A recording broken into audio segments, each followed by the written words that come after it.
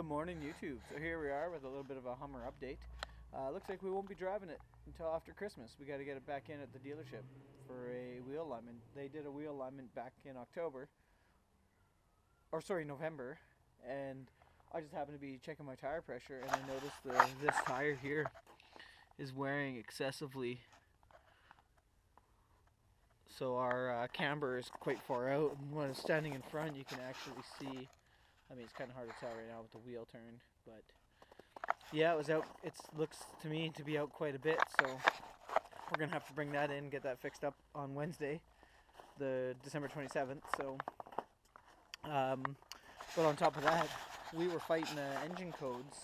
We had a P0300 and a P0174, and of course, dealership says, "Oh, it's intake gasket, and I already tested the intake gasket, trying with the carburetor cleaner around the base of it, whatnot, and I didn't get any change. And then I tested coil packs, and they were fine.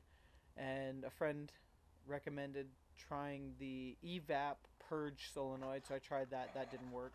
Of course, plugs and wires, did all that. That didn't work. And the odd thing is our O2 sensors were actually reading, but I checked the fuel trims, short-term and long-term fuel trims, and they were out to lunch, man. So I thought, well, that's odd. So I unplugged the O2 and let it run, and it ran smooth.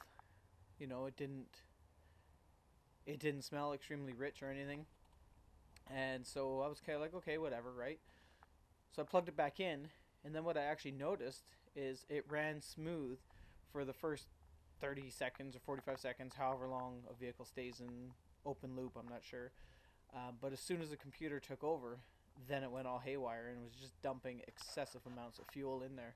So bank 2 they were black, man. Those plugs were they were toast. So I ended up putting new plugs in that side and decided, you know what, I'm going to take a chance and I'm going to just try to do the upstream O2 sensor and see what it does, even though the dealership is telling me no, it's fine, don't waste your money doing that, it's probably something else, it's mechanical failure.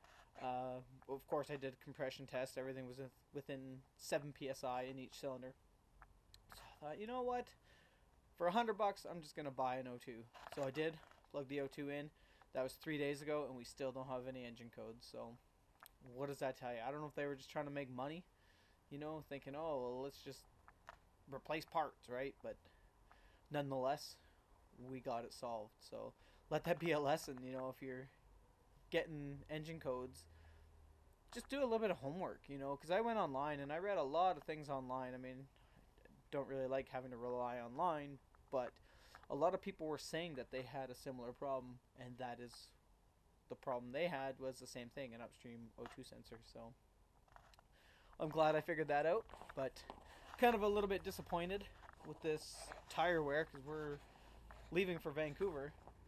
Christmas Day we were driving down to Vancouver, so looks like we'll be taking the wife's Pathfinder for that. So, but I really want to try the KOs, or the KM2s on the highway. Overall, I mean, they're a really nice tire. They've been running them around town, and they are awesome. Especially, you can see we have some snow. It's kind of, a lot of it is blown away. We had about 6 inches of fresh snow, and these things were it's like I was on tracks, no wheel slip or nothing. They were absolutely amazing. So she has, I put KO2s on her Pathfinder, so we'll take that down and it'll be alright. And this poor F-150 just sitting there. We're going to do some fun stuff with that. Not sure what direction I'm going to take with that yet, but we'll figure it out. So, please rate, comment, and subscribe, and I hope you have yourself a very Merry Christmas, YouTube. Thanks for watching.